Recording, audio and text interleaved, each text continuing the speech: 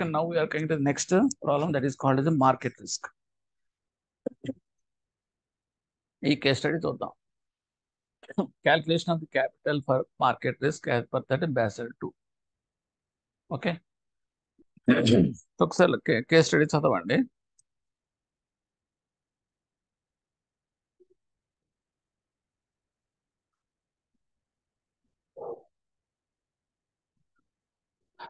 ABC Bank has paid up capital of 400 crores, free reserves of 300 crores, provisions and contingencies reserves 200 crores, revaluation reserves of 300 crores, perpetual non-cumulative preference shares of 100 crores, and subordinate debt of 300 crores. The risk-weighted assets for credit and operation risk is 10,000 and for market risk is 4,000. Based on that above information, answer the following question. ఇది మీకు Basel 2, Basel 3 ఇవన్నీ కూడా మీకు case studies చేయాలనుకున్నప్పుడు కంపల్సరీగా మీకు videos have made risk management మీద videos చేశానండి. అందులో సెకండ్ వీడియో సెకండ్ వీడియో అని ఎంత ఉంటుంది, ఆ సెకండ్ వీడియోలో Basel నామ్స్ అని మీకు and item components, A component tyre 1, A component tyre 2 and percentage of the tier 1 ఎంత తీసుకోవాలి, percentage of tier 2 ఎంత తీసుకోవాలి. If you are coming to the Basel 3, what is the components you have to take up and what is the perpetual non-cumulative preference shares అంటే ఏంటి, revaluation reserves అంటే ఏంటి, everything I explain. So unless and until you go through and get the perfection on that concept, you cannot answer these case studies. That is very clear. Okay, hope that you have covered that one. Then we shall proceed in this. So ఇక్కడ ఏమంటున్నాడు, tyre 1 capital అడుగుతాడు. ఇంకా నేను డైరెక్ట్గా నేను answer చేసేస్తానండి. ఎందుకంటే మీకు video చూసినప్పుడు అందులో ఉండే థియరిటికల్ కాన్సెప్ట్ ప్రకారం వెళ్తాను. కొత్తగా నేనేం చెప్పడానికి ఏం లేదు, ఈక్వేషన్సే. ఓకే, ఇవి జస్ట్ వర్కౌట్ చేయండి. టైర్ 1 క్యాపిటల్ ఎంత చూడండి, ఇందులో మీ ఆప్షన్ మీరు సెలెక్ట్ చేసుకొని దాన్ని you verify my answer. I'm giving the solution here. ఇక్కడ ఏంటంటే ఈ సొల్యూషన్ లో కామన్ సొల్యూషన్ కింద ఇచ్చేసాం. అంటే టైర్ 1, టైర్ 2 కూడా కలిపేసాం. ఎందుకంటే నెక్స్ట్ దాంట్లో నెక్స్ట్ బిట్లో టైర్ 2 అడుగుతాడు. టైర్ 1 క్యాపిటల్కి ఏంటంటే definition capital plus free reserves plus perpetual non cumulative preferences shares. Okay,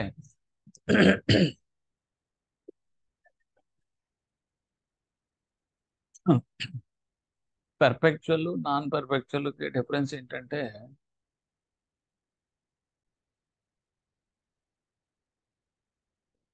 పర్పెక్చువల్కి non పర్పెక్చువల్కి difference ఏంటంటే పర్పెక్చువల్ అనేటప్పటికి ఇట్ ఈస్ పెరవర్ అన్నమాట, అది కంటిన్యూ అవుతా ఉంటుంది. పర్పెక్చువల్ అంటే it's never be, that means withdrawn. Okay, అంటే చెప్పాలంటే ఇట్ ఈస్ పర్మనెంట్ కింద లెక్క. ఓకే, తర్వాత నాన్ క్యుములేటివ్ కూడా, క్యుములేటివ్ నాన్ క్యుములేటివ్ కూడా చెప్పాను మీకు. What is non cumulative shares, cumulative shares గురించి కూడా ఎక్స్ప్లెయిన్ చేశాను. ఓకే, కాబట్టి వీడియో అనేది చూడాల్సిందే. కాబట్టి capital plus free reserves plus perpetual non cumulative shares అనేది పైన తీసుకుంటాం. చూడండి, ఇందులో 400 is that capital, free reserves 300 and perpetual non cumulative preference shares 100. మొత్తం it is coming as 800. So your answer is B. Simple. Next we are coming to that tyre 2 capital. Tyre 2 capital వచ్చేటప్పటికి just you work out and verify my answer. Say answer is tier 2 is this one, provisions and contingencies reserves maximum of 1.25% of the risk weighted assets తీసుకోవాలి. So risk weighted assets మనకి ఇచ్చాడు 10,000 plus 4,000.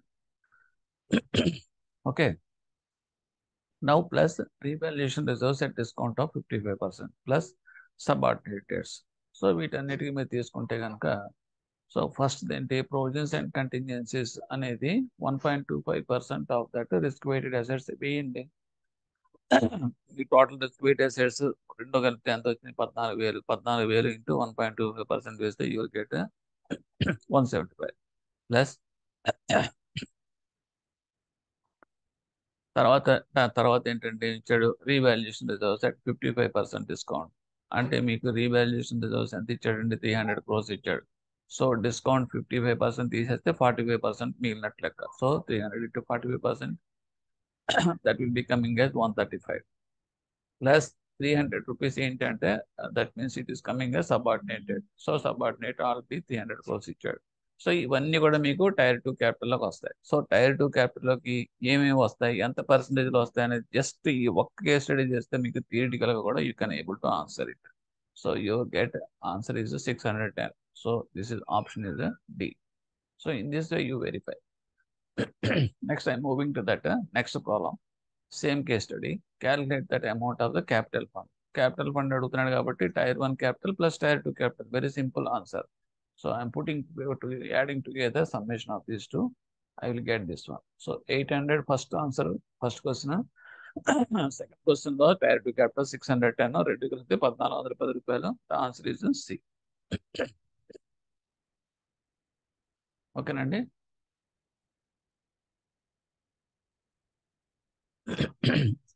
Next, what is the capital adequacy ratio of the bank? Capital adequacy ratio అనేటప్పటికి what is the capital in proportion to that risk weight assets? Simple equation.